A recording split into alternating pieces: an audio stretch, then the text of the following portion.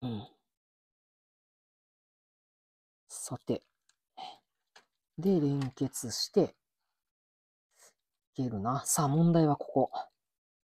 よし。は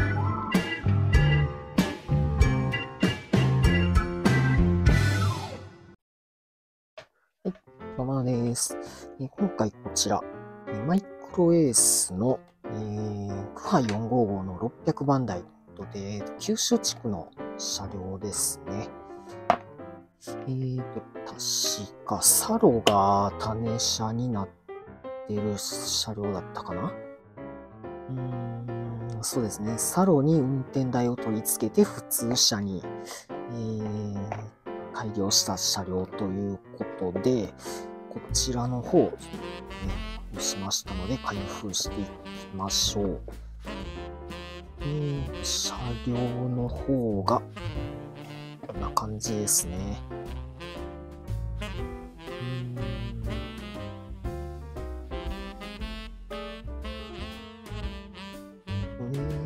特徴的な窓ですよね、側面。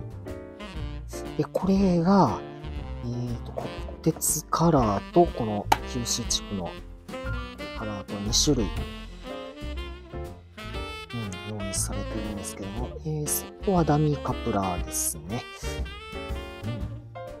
で、こちらの方、屋根が種類違いますね。で、今回こちらの方を、加藤カプラーに交換していこうかなと思っています。まずじゃあこちらの方からちょっとね、加工していきたいんですけども、カプラーの方はこちらを使用します。クモハ165の全面用カプラーセットですね。でこちらが、こういう感じのカプラーなんですけども、これを、ここですよね。このダミーカプラーとちょっと交換して、先頭を、現行仕様のKATOの475系と連結できるような形にちょっと持っていこうかなと思ってます。ちょっと分解しましょう。台車を外して、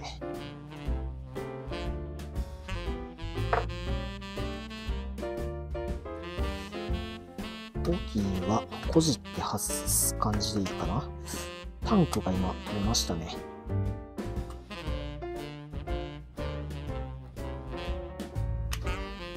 よしよしよし。まあ、仕様としては、基本ベースと日製の車両と似たような感じで、ここが室内灯の終電部分ですね。そして、ライトがここから終電する形ですよね。で、今回交換したいのがこの部分なんですよね。まずちょっとスカートを外しましょう。カプラーと、TN カプラーと同じような感じで、ここに爪で引っかかってるんですけども、よし、外せた。よしよしよし。よし、外せました。スカートがこんな感じですよね。カプラーを加工していきましょう。まずは、ここですね。この爪の部分をカットします。よし。そしてこれをもうそのままここに接着剤でペタッとつけてしまう形になるので、どうしてもね、カットして落としたところっていうのが凹凸残ってたりするので、ここですね、ここちょっと飛び出てる部分があるんですけど、この間に入るような感じで。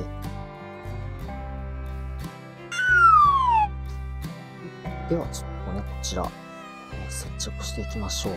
こうですね、カプラーの先端部分、ちょっと飛び出してる部分があるんですけども、これがちょっと飛び出してる部分、手前に飛び出してる部分が、この床板の掛けの部分と合わさるような形ですね。念のために流し込みやっておきます。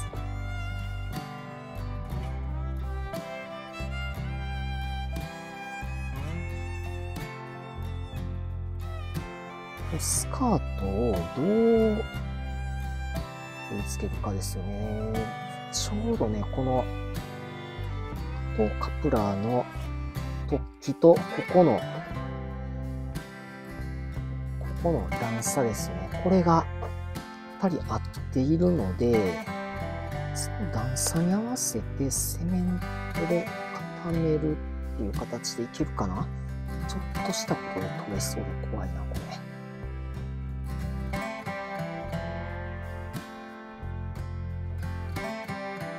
カプラーの動作も問題なしで、問題はこれカプラーがきちんと止まっているかどうかなんですよね。実際に連結して離すとカプラーの方が床板から外れてしまうっていう可能性もあるので、多分今ホロがすごい干渉してたと思うので、ほぼ外してしまいましょう。よしよしよし。ところどころ、独特な部分、いる部分ありますね。よし、今度はカプラー干渉せずに入ったので、よし、これで OK かな。これでカプラーの方交換終わりました。こちらの方がKATOのクモハ475ですね。で、こうやってみると、まあ色合いとかもそんな問題なく、装形なんかもいい感じで、全然、連結してても問題なさそうですよね。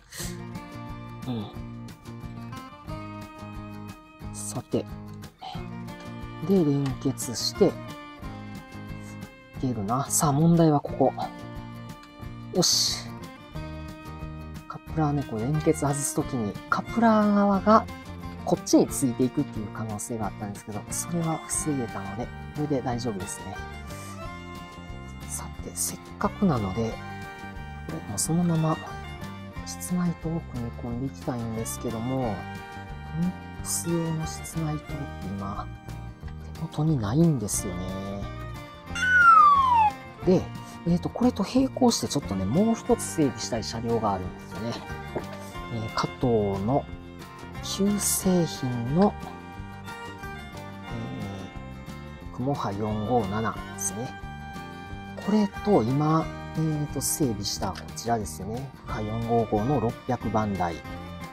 これを一緒にちょっと走らせたいので、あとこれと動力車の、モハはもうそのまま、カプラーのままで運用しようかなと思ってますので、その動力車モハと対になるクモハですね。こちらの方をね、整備していかないといけないんですけども、当然、先頭は一応根結考えて、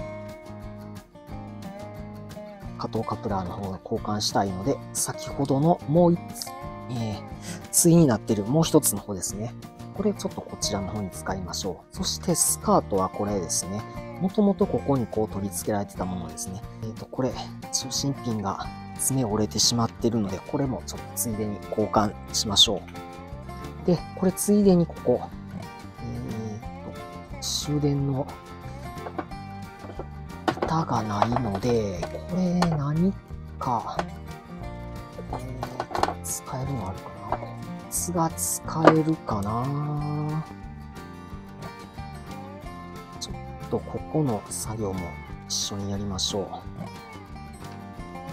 旧製品、これ中古で購入した分なんですけども、なぜかクモハ、台車のピンが折れてたっていうのもあるんですけども、片方ね、終電入ってなかったんですよね。あっちこっち同時に進行するとわけわかんなくなるんで。で、今度これで、ここですよね、後ろ。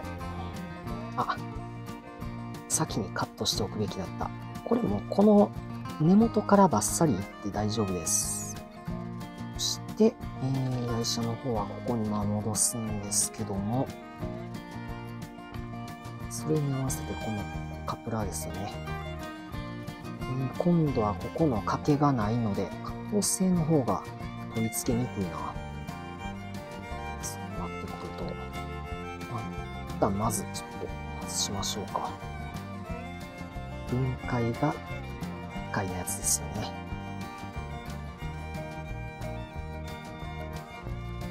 よし、ここに押し込んで、もうこれ完全にバラバラになるな。室内との組み込みは、改めてちょっとまた、やっていこうかなと思うんですけど、動画の方では、以前に、アップしている、サハッシーとサローですよね。そちらの方に室内と組み込んだ時の作業動画ですね。あちらの方、ちょっと参照していただければと思います。このカプラをまたここに取り付けるんですけども、今度はこれね、突起の部分が前にこう出過ぎてしまうので、ここをちょっと、カットかな。本当はね、ネジですよね。使って、確実に止める方がいいんでしょうけど、ちょっとこれ接点が少なくて不安残りますね。ジャンパ線これちょっと犠牲にしないとダメかな。もしかすると、まずジャンパ線ギリギリのところ残してカット。本当は新製品版のスカートを一緒に購入してそちらを使えばよかったんでしょうけど、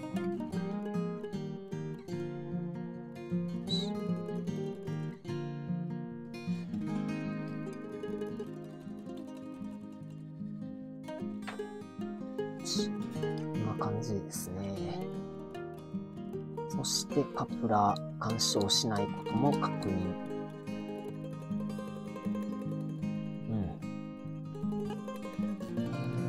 ボディがこう入って干渉しないことも確認できたので、よし。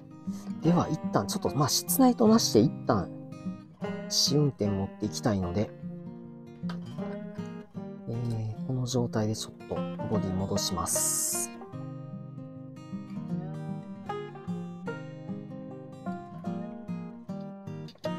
よしよしよし。とりあえず一旦試運転行きましょう。こちらの動力車ですね。試運転というか、このね、連結部は別に何もしないんですけども、とりあえず交換したこの台車ですよね。これの転がりをちょっと調べたいのと、ちょっとスカートは後でもう一回取り付けましょう。一旦こいつのね、走行を見たいので、試運転行きましょう。レイアウトの方に車両を並べました。こんな感じですね。で、こちらの動力車ちょっと中古で買ってきて、数年だけしか確認していないんですけども、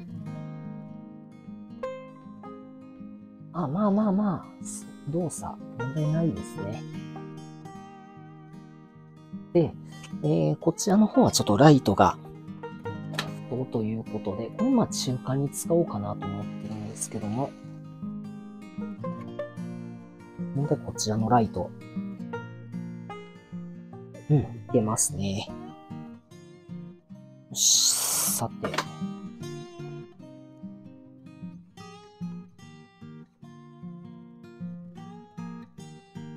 光膜は白く明るいんですけど、ヘッドライトがちょっと弱いですかね。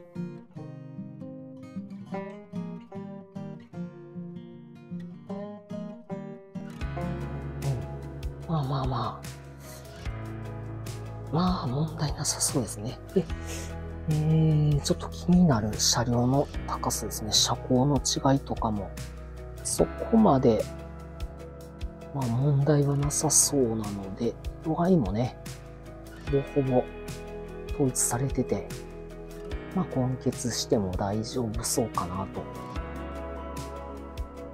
あとはじゃあちょっとまた、こちらもう一回スカート取り付けるのと、室内灯ですね。そちらの方をまた取り付けて、ちょっとね、真剣な方やっていこうかなと思います。ということで、今回の動画なんですけども、マイクロエースのクカ455の600万台、こちらと、KATOの旧製品のクモハ457、こちらのカプラーの交換ですね。先頭同士連結できるように、KATOカプラーへの交換。